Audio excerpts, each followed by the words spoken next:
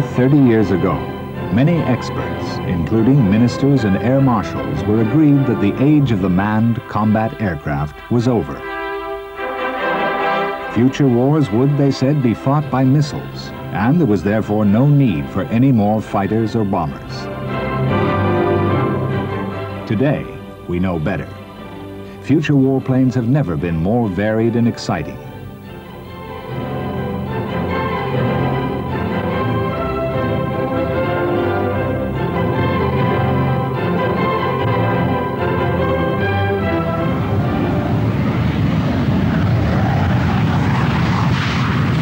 Millions around the world have been impressed by flight demonstrations of the General Dynamics F-16 Fighting Falcon. Often the display has been enhanced by artificial smoke from the wingtips, which in fact can be very educational to an aerodynamicist. The difference in angle between the smoke trail and the angle of the wings can often exceed 30 or 40 degrees, which with earlier jets would have been impossible. The F-16 was designed by a brilliant team who were not crippled by having to meet an official specification. As a result, the new fighter came out so good, it has set a standard for all later rivals and will be around far into the 21st century. It was the first fighter designed to sustain 9G in a turn, which is really more than the pilot can take. In all-round agility, it is even today hard to beat. Naturally, new versions have appeared. One of the most remarkable is the F-16 AFTI, standing for Advanced Fighter Technology Integration. This combines powered Canard foreplanes attached each side of the inlet duct with a new digital fly-by-wire flight control system. The AFTI first flew in July 1982. It demonstrated maneuvers that even today no other aircraft can do. These pictures of the HUD, or head-up display, show a little of the AFTI's ability to aim the flight path or the gun quite separately. It can fly an up and down undulating path whilst keeping the fuselage absolutely horizontal. It can point the nose up or down whilst flying straight and level at constant height. It can yaw the nose from side to side whilst flying in a straight line. And it can keep the nose pointing dead ahead, yet fly diagonally sideways to left or right. Strafe. Strafe. Strafe. Give me another target. Strafe. These accomplishments really pay off in gun attacks against aerial or ground targets.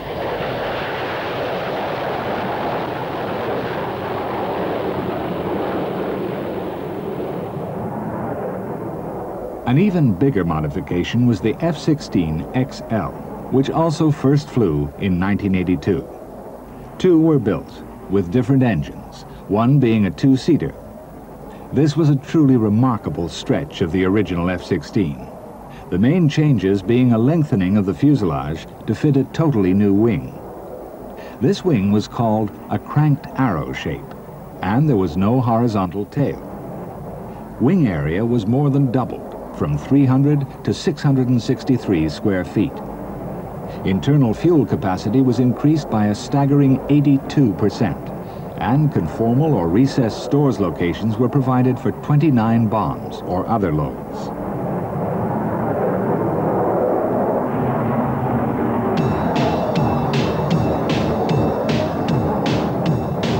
Combat radius with typical heavy bomb loads was increased by 87%.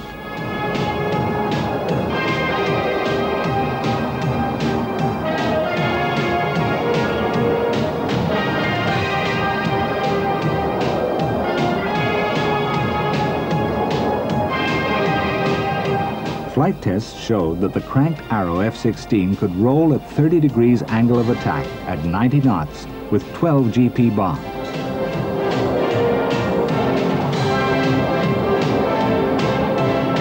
Compared with an ordinary F-16, the XL could take off in 2/3 of the distance, whilst carrying double the weapon load. In the event, the U.S. Air Force picked the F-15E instead. But we have not seen the last of the cranked arrow wing. Many observers cannot understand the lack of urgency in developing jet-lift vertical landing fighters. The McDonnell Douglas 279 was a suggestion for an upgraded Harrier, but no customer showed up. This 1980 project was one of dozens which never became metal. McDonnell also suggested this swing-wing fighter. Boeing proposed to use arched wings to get favorable shock compression. Another Boeing study featured long engine nacelles joined by a wing which merged into the horizontal tail. This proposal combined a conventional tail with swing wings, the engine inlets being on top. One of the many supersonic cruise fighters would have had this arrow-like wing. Had they been built, all would have been armed with AIM-120A AMRAAM, the Advanced Medium-Range Air-to-Air Missile. This has its own nose radar. It is thus a fire-and-forget missile, able to home on its target by itself. This stumpy machine pioneered the challenging new technology of stealth. The Lockheed F-117A was the first aircraft designed to be almost invisible to radar and infrared sensors, as well as difficult to see and hear. Lockheed built 59 of these strange birds for the U.S. Air Force. The whole project was conducted in the utmost secrecy, and even today, we know little about the F-117A. In September 1977, a group of Swiss engineers and industrialists planned to build a fighter smaller, lighter, and therefore cheaper than any rival. Thus, they hoped to sell production examples to third world countries. The Piranha, as they called it, was a neat canard delta. And to prove the idea and interest possible partners or customers, they made a beautiful radio-controlled flying scale model. Onboard power units drove the canards and wing-mounted elevons.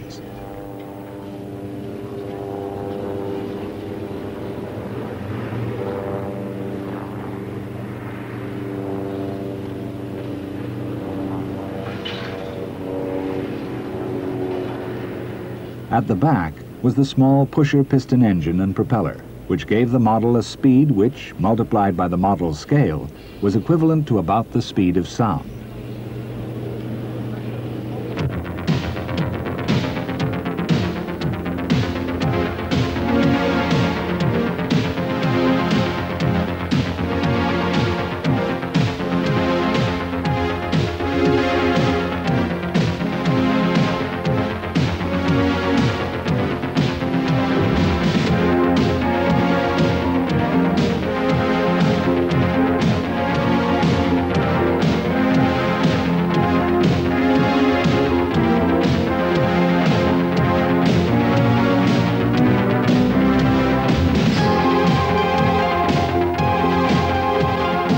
The group had a lot of fun with this model, which demonstrated that the full-scale Piranha would have had excellent flying qualities, with good agility and the ability to rock laterally near the stall.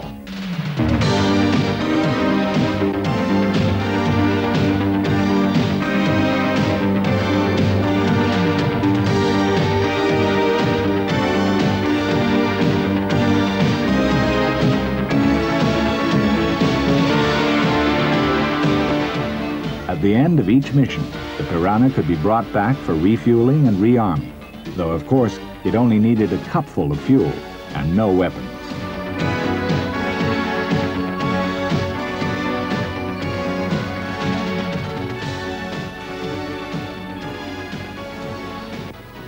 Since December 1984, two small research and demonstration aircraft in California have opened up a new chapter in aviation. The Grumman X-29A is the world's first successful FSW, or forward swept wing aircraft. Back in 1942, German aerodynamicists showed that the FSW is more efficient than the conventional swept back wing. They built the FSW Junkers 287 jet bomber, but it could not have flown at high speed.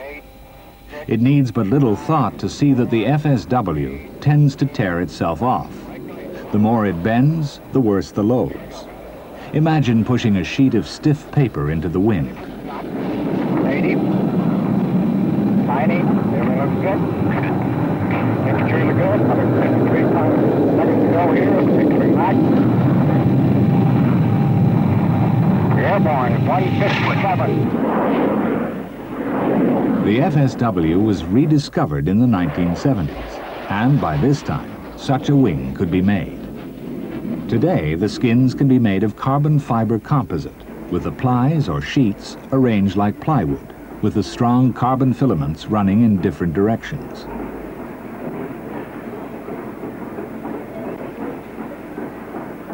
Today, we can make an FSW that is stiff enough, strong enough, and light enough to create a superior aircraft. Time and costs were saved by using parts of other aircraft, including an F-5A and an F-16, in making the two X-29As. The engine is a GE F-404, as fitted to the FA-18. Though small, the X-29 could revolutionize fighter design. Among other things, it is totally unstable. The pilot relies absolutely on triple flight control computers. Without these, the aircraft would be like a dart thrown with the flights in front and the point at the back. The pilot would be powerless to prevent violent sideways yaw or tumbling in pitch, which at high speed would be catastrophic. The computers continuously correct the trajectory 40 times per second. The first X-29A proved that the claimed advantages of the FSW were real, and Grumman and NASA pilots have been well pleased with the results of major test programs. The second X-29A began flying in 1989 with special equipment for even more challenging tests at angles of attack up to 40 degrees. If these go as planned, the maneuvers, pullouts, and slow speed tests will explore behavior at up to 70 degrees. The X-29A came too late to influence the U.S. Air Force ATFs, the Advanced Technology Fighters. But we may well see some production FSWs early in the next century.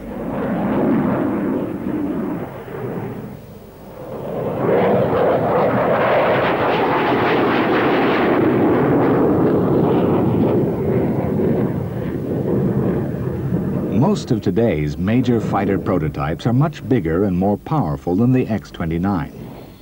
There is one exception, and it even has a version of the same engine. Sweden's Saab JAS-39 Gripen is the latest in the remarkable succession of advanced combat aircraft designed, developed, and produced wholly by Sweden. Designed as a multi-role air defense and attack aircraft, it was carefully planned to fly virtually all the missions that require 4 versions of the Saab Viggen, yet do all this in a single type of much smaller aircraft.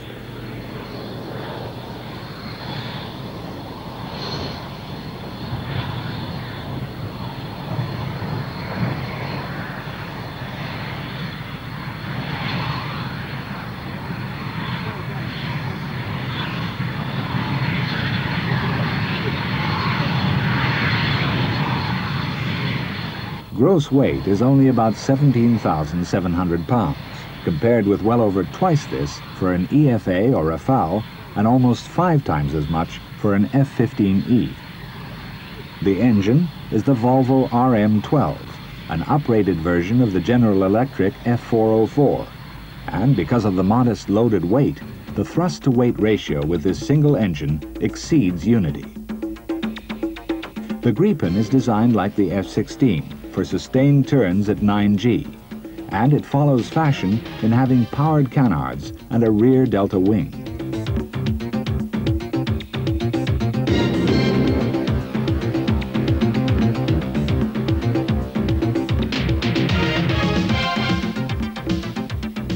British Aerospace helped with design and construction of the carbon fiber wings, and many other British companies also assisted.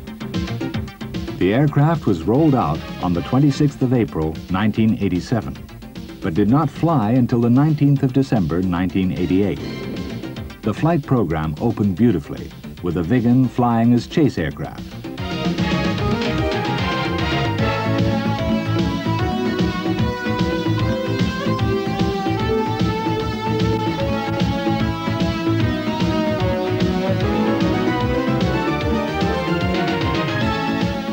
The vital triplex FBW fly-by-wire flight control system began testing on a Viggen back in 1982.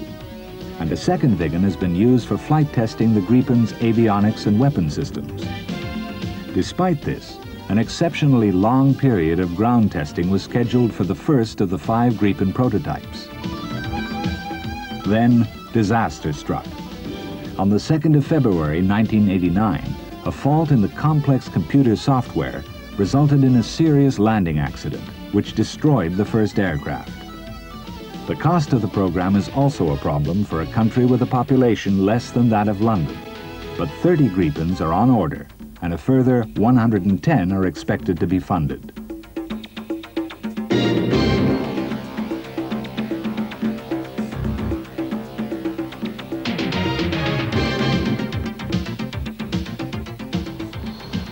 Another company faced with problems is France's proud Avion Marcel Dassault. This firm has exported various Mirages by the hundred, but the future looks bleak. Not many Mirage 2000s have been sold, and the next generation Rafale will have to struggle even harder. Rafale means squall or hurricane. So far, just one demonstrator has been built, and it first flew on the 4th of July, 1986.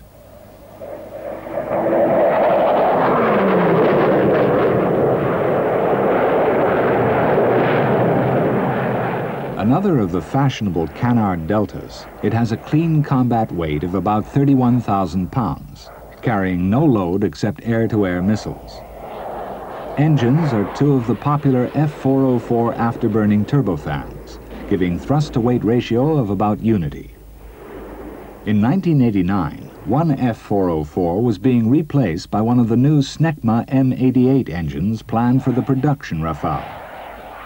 The M88 is smaller and slightly more powerful than the F404. There are 2 planned production versions, which are expected to be slightly smaller than today's Rafale A demonstrator. The Rafale D is for the Armée de l'Air, while the Rafale M is expected to equip the aircraft carriers of the Aéronaval.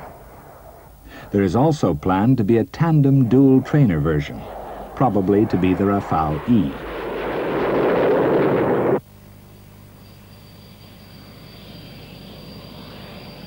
The EFA, European Fighter Aircraft, has not yet been built, but it will look very much like the British Aerospace EAP, Experimental Aircraft Program.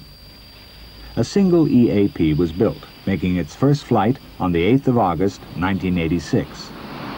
Though a British demonstrator, intended to prove the technologies, aerodynamics, and basic systems to be used in the future EFA, the EAP was created largely on the initiative of British industry, but with contributions from West Germany and especially from Italy.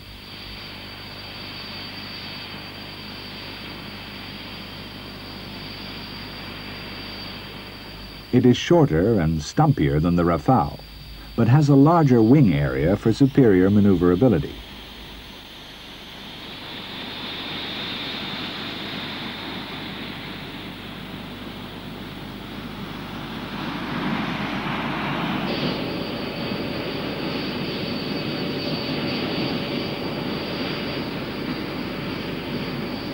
The engines are 2 RB199s, much shorter than the F404 and rather more powerful.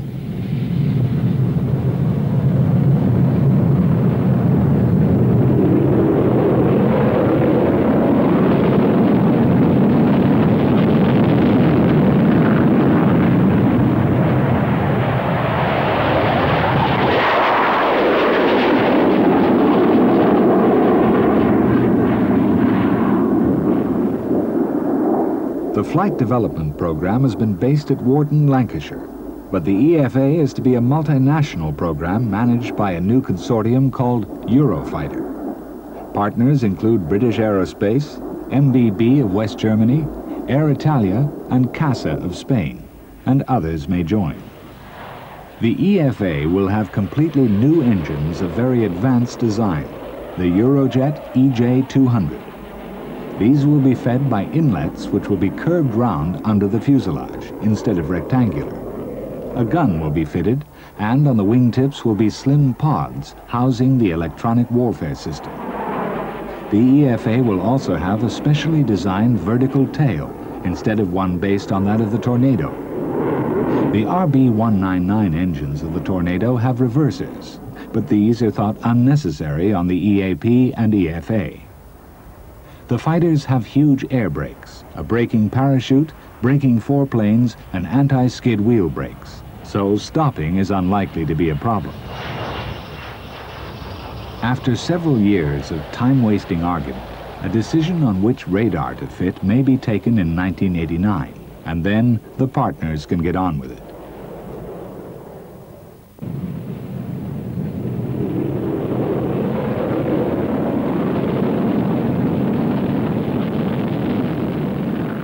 The newest fighter flying in the United States is a much modified version of quite an old one, the F-15 Eagle. Beautifully painted in national colors, the F-15S MTD began its flight test program on the 7th of September, 1988. Also known as the Agile Eagle, the SMTD stands for Stall and Maneuver Technology Demonstrator. The modifications are aimed at enabling the F-15 to use shorter runways and also prove a more difficult adversary in close air combat. The obvious change is that it has large-powered canards.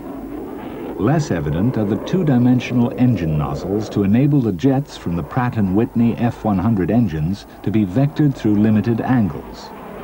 On landing, the thrust can be largely reversed.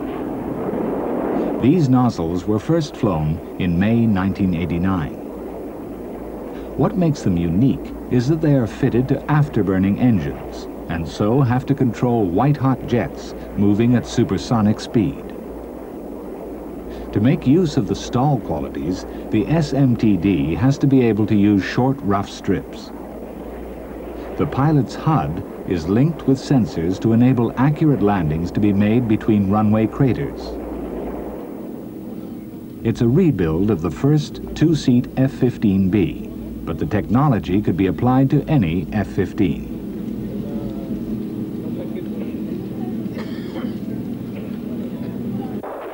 Some of the biggest research programs for future combat aircraft are concerned with the sensors needed for operations in close proximity to land battles. Modern armies have deadly anti-air weapons, so that even well-protected aircraft, such as the A-10, need help. Helicopters are even more vulnerable, so future battlefield helicopters are likely to follow the example set by the Bell OH-58D Kiowa, or AHIP, Army Helicopter Improvement Program, in trying to survive. It has an advanced four-blade main rotor, high-power tail rotor, updated cockpit, and improved avionics. But the obvious new feature is the MMS, mast-mounted sight. This large ball, carried high above the main rotor hub, houses the sensors needed for finding and engaging targets.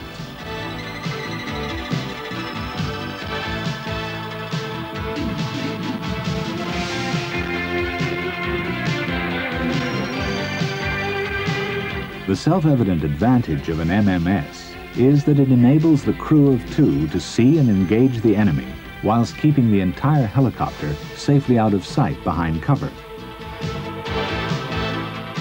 The MMS ball is almost impossible to spot from long distances.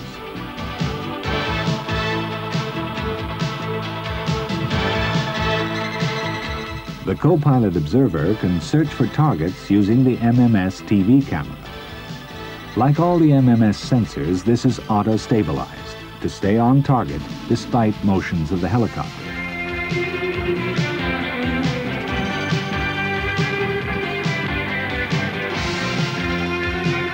At the touch of a switch, the observer can select ×12 magnification for a much closer look at anything interesting. Of course, the MMS is power-driven to aim in any desired direction, the chosen sensor picture being displayed in the cockpit.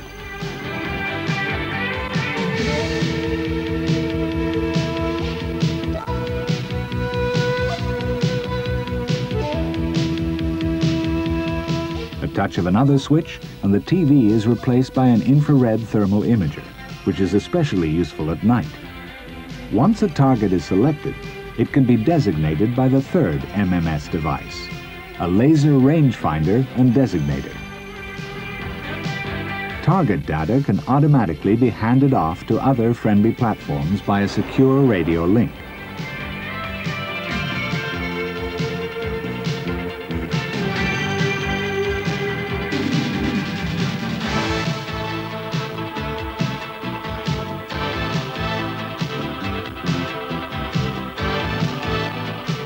Here, data is passed to artillery, which destroys the target with a copperhead precision-guided projectile, which homes on the target designated by the helicopter's laser.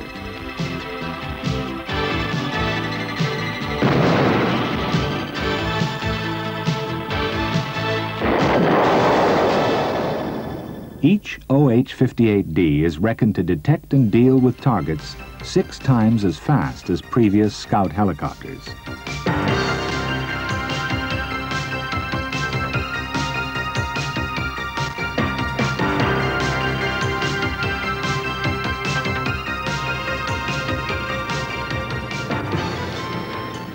A completely different kind of helicopter is the Sikorsky S-72, the Rotor Systems Research Aircraft. It was funded by NASA and the U.S. Army as a possible way of making helicopters fly much faster.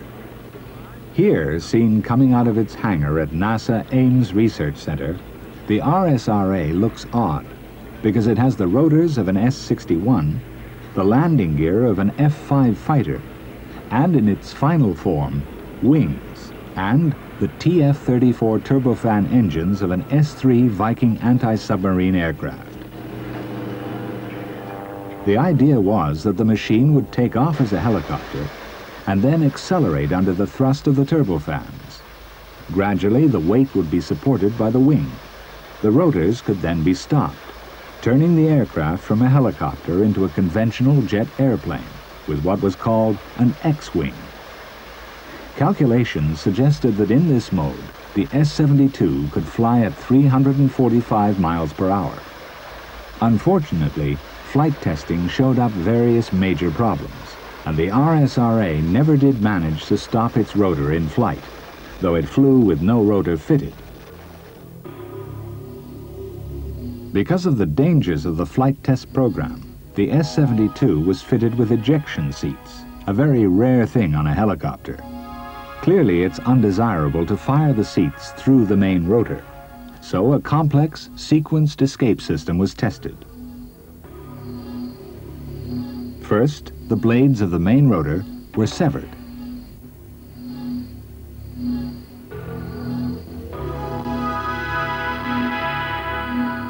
Then the seats were fired one after the other.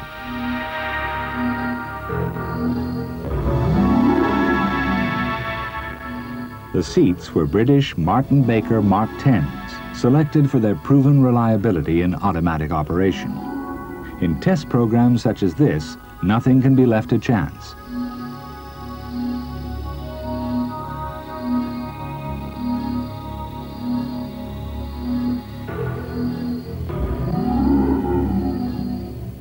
Of course, the 3 seats in this test were occupied by dummies.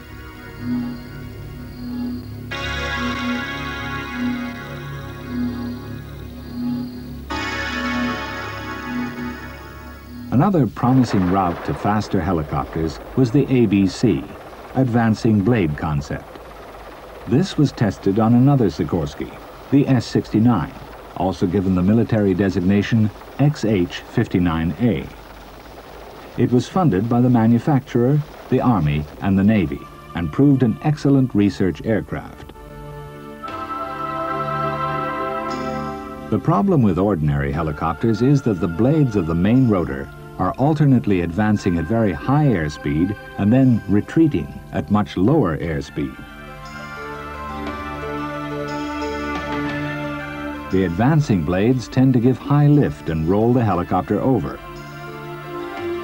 while the retreating blades tend to stall. The ABC was intended to counter this by using stiff, hingeless blades in 2 rotors, one above the other, rotating in opposite directions. Thus, the advancing and retreating blades were symmetrical on the left and right sides.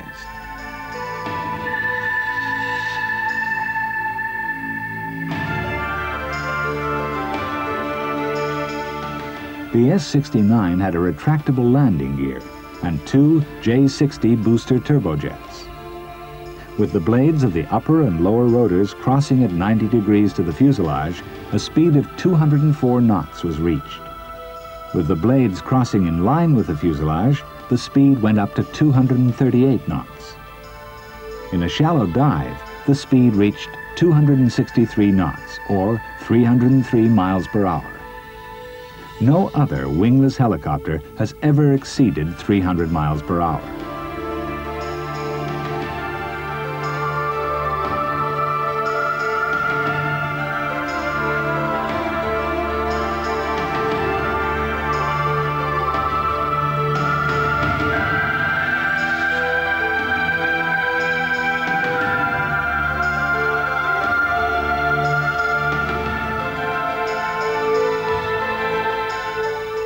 The S-69 demonstrated excellent agility and often made maneuvers involving negative G loads, which other helicopters cannot do.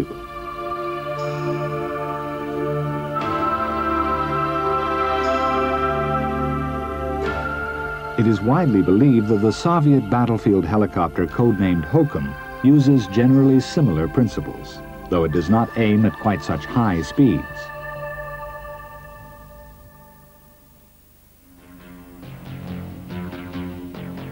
One of the most successful helicopter research programs is the NOTAR, or No-Tail Rotor. Funded by McDonnell Douglas, the NOTAR concept was tested using a rebuilt Army OH-6A Scout helicopter, the testing beginning in 1981. The tail rotor was replaced by a completely new rear fuselage boom. This has a narrow slit. Later, it had two slits along the length of the boom through which air could be blown at high speed from an engine-driven fan. The thin sheet of air from the long slit alters the aerodynamics around the tail boom, causing the side force necessary to counter the torque of the main rotor. Not only is there no dangerous tail rotor, but agility is enhanced. Air can be blown through slits on each side at the end of the boom to yaw the helicopter at up to 120 degrees per second.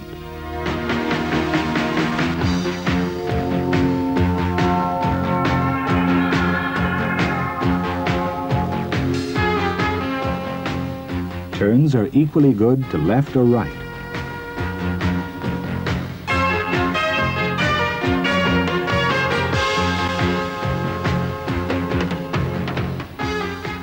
The first NOTAR helicopter was flown backwards at 40 knots, and it also performed wingovers, accelerating ahead to 70 knots, pulling up vertically, and then with pressure on the left pedal, rotating through 180 degrees to dive back again.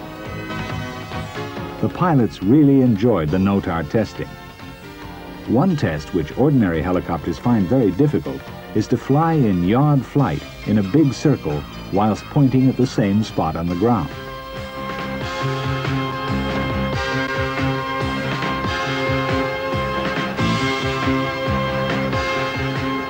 In the past 10 years, Bell and Sikorsky have built and flown important research helicopters to test airframes of composite construction. Funded under Army contracts, these composite structures are expected to lead to helicopters that are simpler, cheaper to build, and probably lighter, and with indefinite fatigue life. This is the Sikorsky S-75, which uses the engines, transmission, and rotors of an S-76, but has a completely new airframe, mainly of carbon fiber. Computer graphics were needed to design and to build the S-75.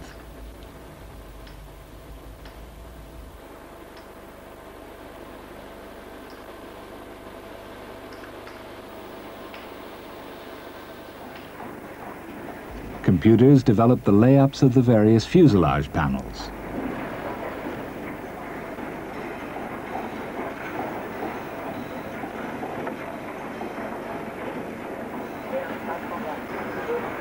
They also control the complex winding of the carbon filaments, which is almost impossible to control by hand.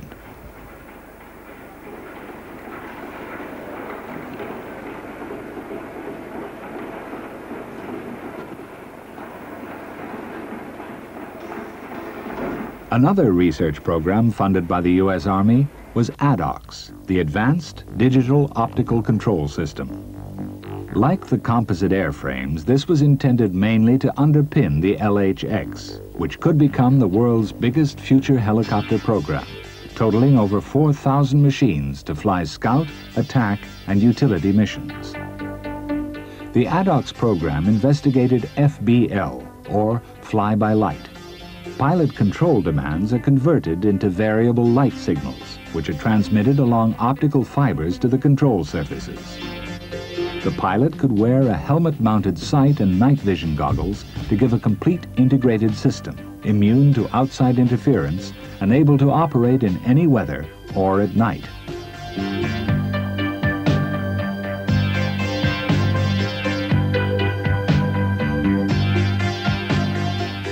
A lot of simulation time was needed to solve problems and find the best way to fly at very low level without danger.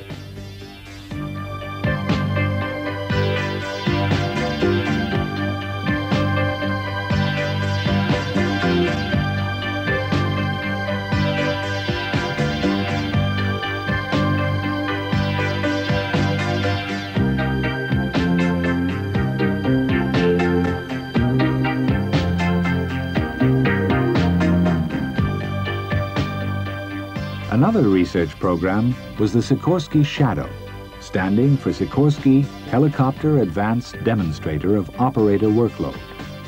In 1985, an S-76 was modified by adding an extra cockpit ahead of the nose. Every part of the huge window area can be partly or totally covered to evaluate how external visibility affects pilot workload.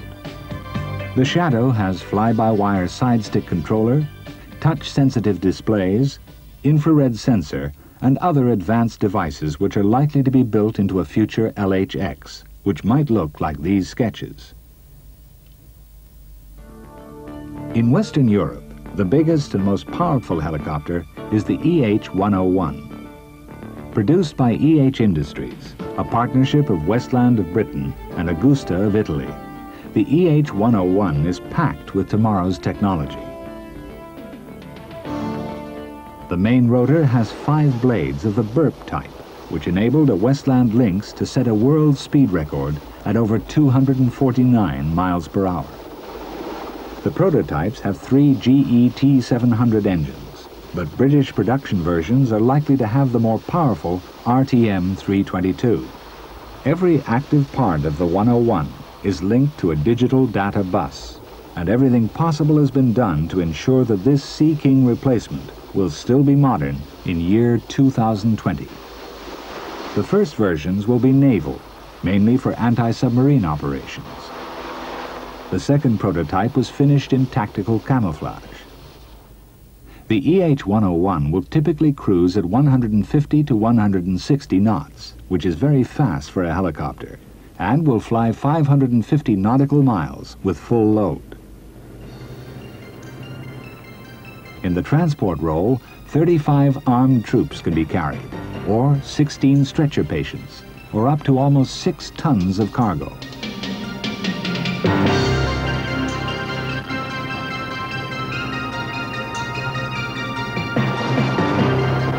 The British and Italian partners are more than halfway through a 4-year test program, and the EH-101 looks like being extremely important in naval, Air Force, Army, and civil airline operations.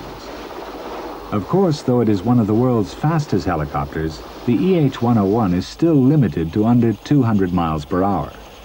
But in 1955, Bell flew the first tilt-rotor aircraft, and then followed in 1977 with the first of 2 XV-15s, seen here.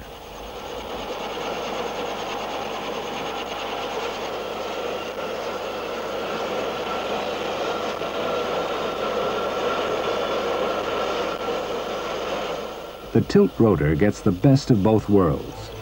It takes off, lands, and hovers like a helicopter. Once in the sky, its two rotors are rotated down until they become giant propellers, turning the machine into a fast turboprop airplane. The XV-15s, with two 1,550 horsepower engines driving 25-foot rotors, demonstrated it could reach a level speed of 382 miles per hour. The flight test program was almost flawless. Indeed, even the small XV-15 demonstrator is the basis for a new design intended ultimately for production, the TW-68, being developed by former Bell engineers in partnership with Ishida of Japan.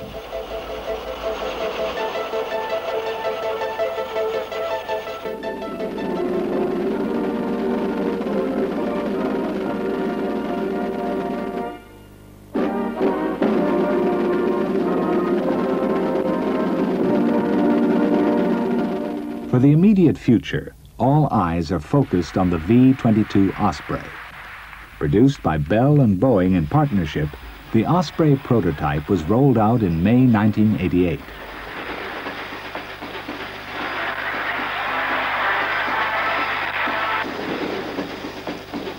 What do you think of the aircraft? Great aircraft. Okay, great aircraft, great concept, super future. Though Congress cut off funds in early 1989, money was later voted by the Senate, enabling almost 1,000 Ospreys to go ahead in several versions for the Marine Corps, Navy, and Air Force. Clearly, civil and export versions will follow.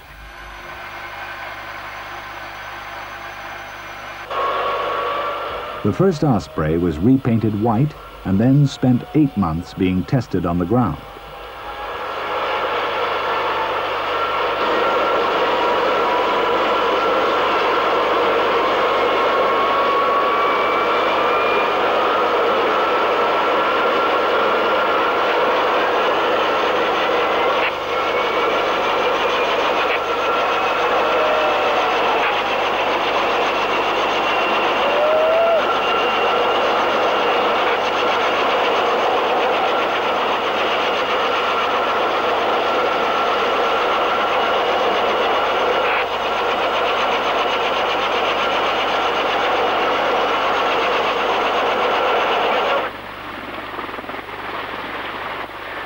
Powered by 6,100 horsepower Allison T406 engines, driving 38-foot rotors, the Osprey can take off vertically at 47,500 pounds, or after a short run at 60,500 pounds.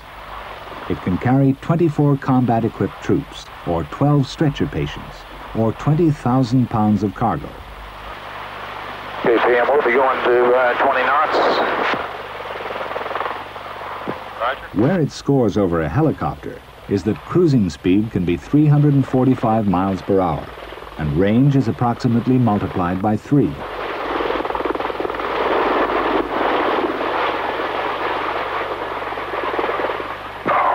start slowing down. Design problems were not eased by making the entire machine, including the rotors and the wing, all fold up to form a compact package for operations from ships. Flight testing from March 1989 was described as absolutely perfect. On this same record, I'm going to put in a little bit of left brake. The Osprey is also probably the quietest 12,000 horsepower aircraft ever built. Much bigger, the Boeing YC-14s were built to compete for the Advanced Medium Stall Transport Order, expected to follow the C-130 Hercules in the U.S. Air Force. To achieve stall performance, the YC-14 featured USB, upper surface blowing. The jets were arranged to blast across the upper surface of the wings. When the flaps were lowered, the high-energy jets were also deflected, curving downwards to turn thrust into lift. The YC-14 had to be capable of carrying heavy loads, which might need to be airdropped at height or extracted very close to the ground.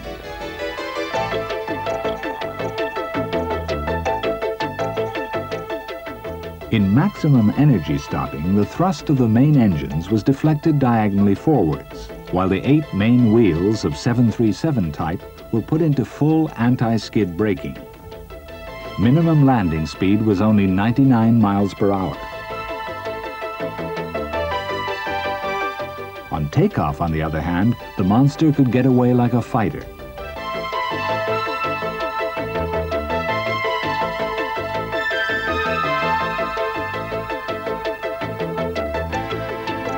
On one occasion, both YC-14s performed for the cameras.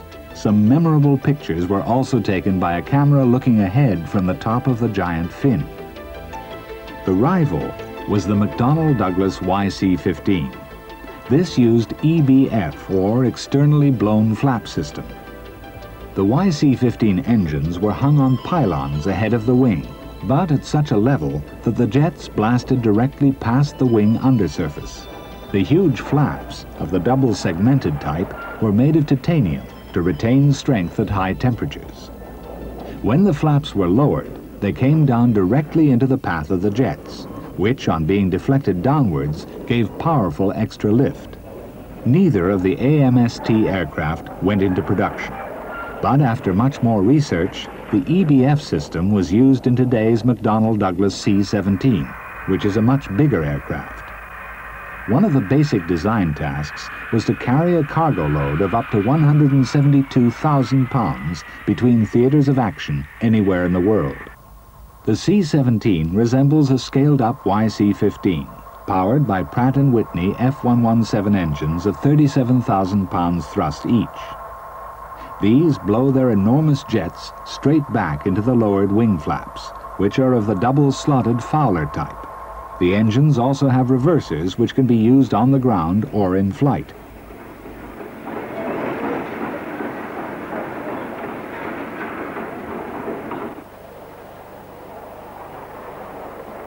The F117 is the military version of the PW-2037, seen here on a 757 of Delta Airlines. It is one of the most fuel-efficient engines in the world.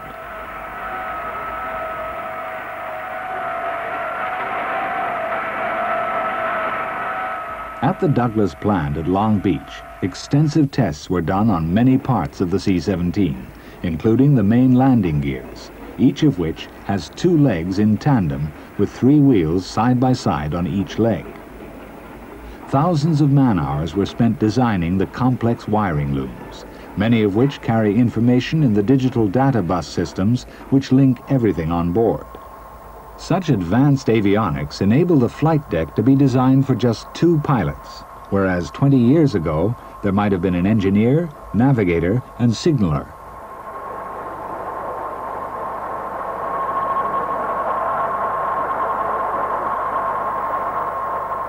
Many of the avionic items have close relatives in large commercial jetliners. Another advantage of such avionics is that a single loadmaster can control loading and unloading of any kind of cargo. Without help, he can bring on board an M1 Abrams battle tank.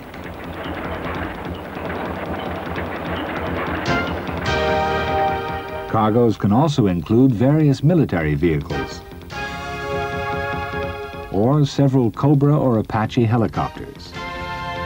102 paratroopers with full equipment can also be carried.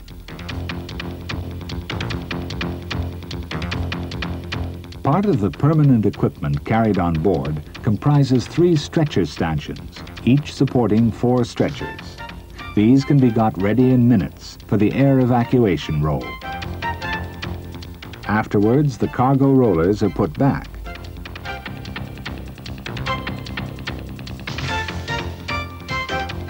At its destination, the C-17 can maneuver, back up, and park in a small space. The first flight is due in 1990, and the U.S. Air Force plans to buy 210 of these extremely capable airlifters by the year 2000. Outside the superpowers, the large bomber is almost an extinct species. In the U.S. Air Force, however, it is alive and well, despite the B-1 program being killed by President Carter in 1977. The original B-1 was the result of 15 years of study, but even so, it was far from right. After the cancellation, Rockwell and the Air Force worked to make it better, and the result is the B-1B, 100 of which were delivered to Strategic Air Command by April 1988. Even today, the B-1B is so complex that parts of it are still giving trouble. But it has transformed the capability of the United States to attack over long distances.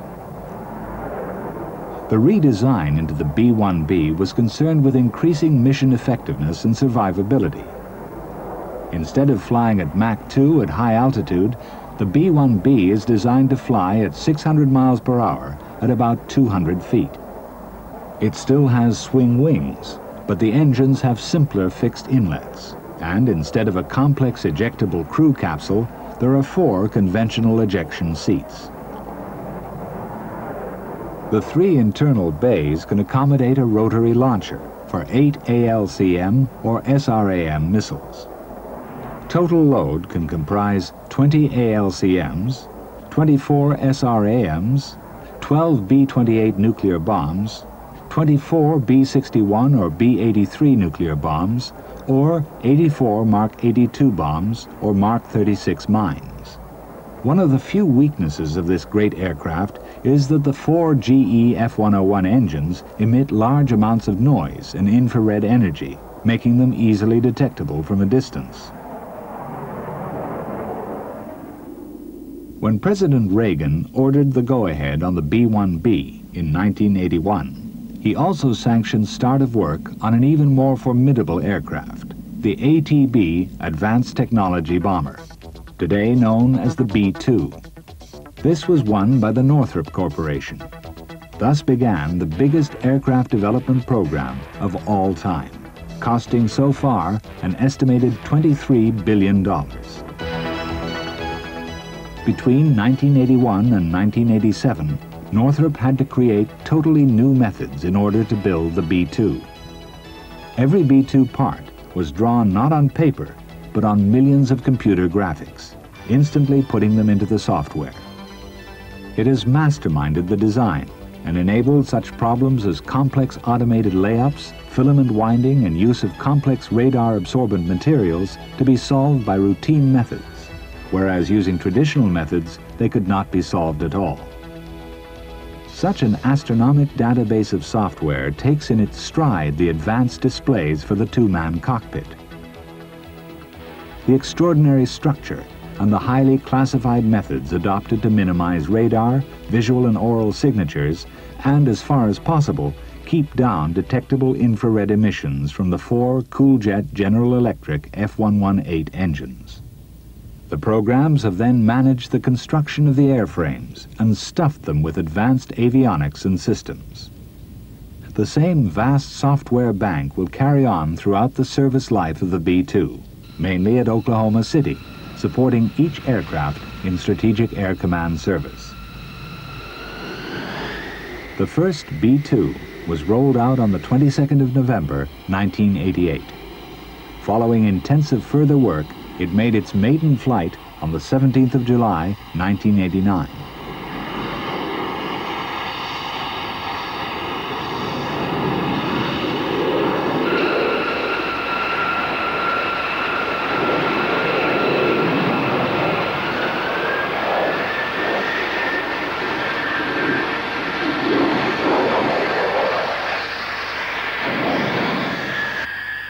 Taxiing out, the all-wing bomber showed its superficial resemblance to Northrop's earlier flying wing bombers, the XB-35 and the YB-49, of more than 40 years earlier.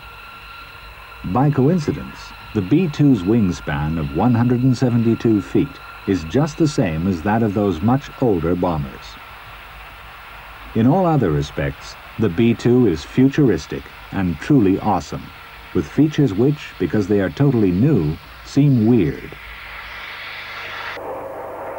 Lined up on the runway, the deceleronds, the split ailerons on the wingtips, which also serve as rudders, were partly open.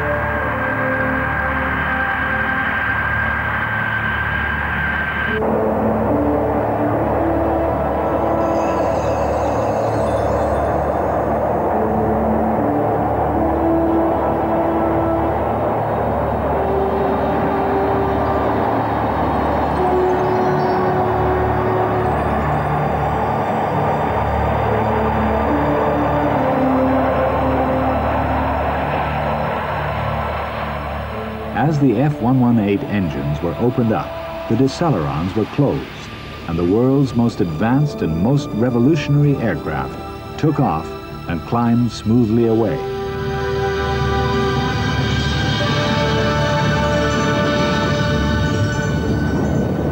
Of course, there are no afterburners, and special measures are taken to break up, dilute, and cool the jets, and screen any hot engine parts from external observation.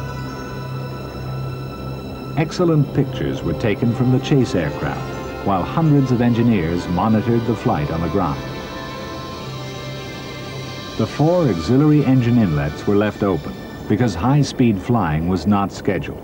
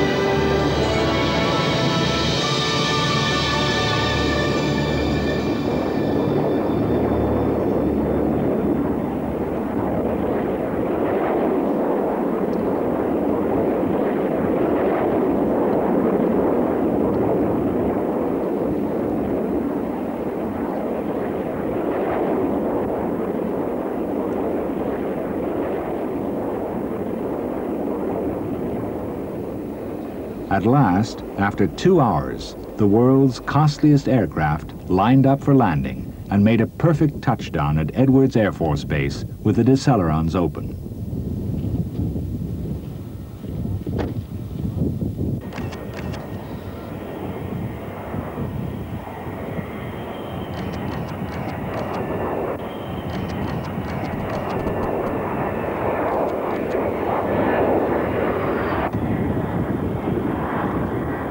It seems strange that having done so much to hide it visually, by infrared and by radar, the B-2 should sound quite normal.